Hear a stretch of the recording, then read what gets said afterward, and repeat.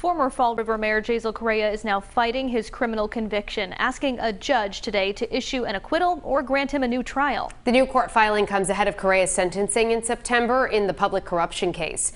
Target 12 investigator Steph Machado joins us now to explain what the former mayor is claiming. The new post-conviction motion calls the trial an unfair smear campaign and gives us the first explanation for why Jasiel Correia did not take the stand at his trial this past spring.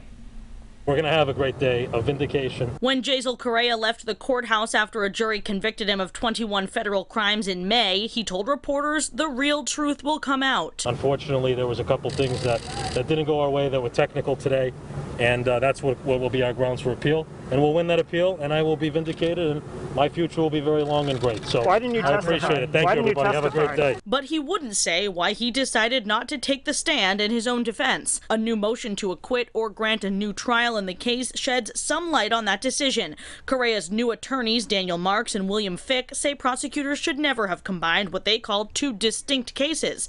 Charges that Correia defrauded investors in his tech app Snow Owl and a corruption scheme out of City Hall to extort bribes from prospective marijuana vendors. The lawyers writing Correia wanted to testify that he never took any bribes and there was no pay-to-play in City Hall. But then he would have had to answer questions about how he spent Snow Owl funds, writing, quote, "That cross-examination would have spent considerable time detailing Mr. Correia's appetite for tenderloin and clam bakes, his stays at the Chatham Bars Inn and Chandler Inn, and his purchase of a Mercedes, all of which would have further prejudiced the jury against him." The U.S. Attorney's Office declined to comment on the new filings in district court. If Judge Douglas Woodlock denies the motion, Correia's team plans to appeal his conviction to the First Circuit Court of Appeals. He's slated to be sentenced in September. I'm Steph Machado, 12 News. Now.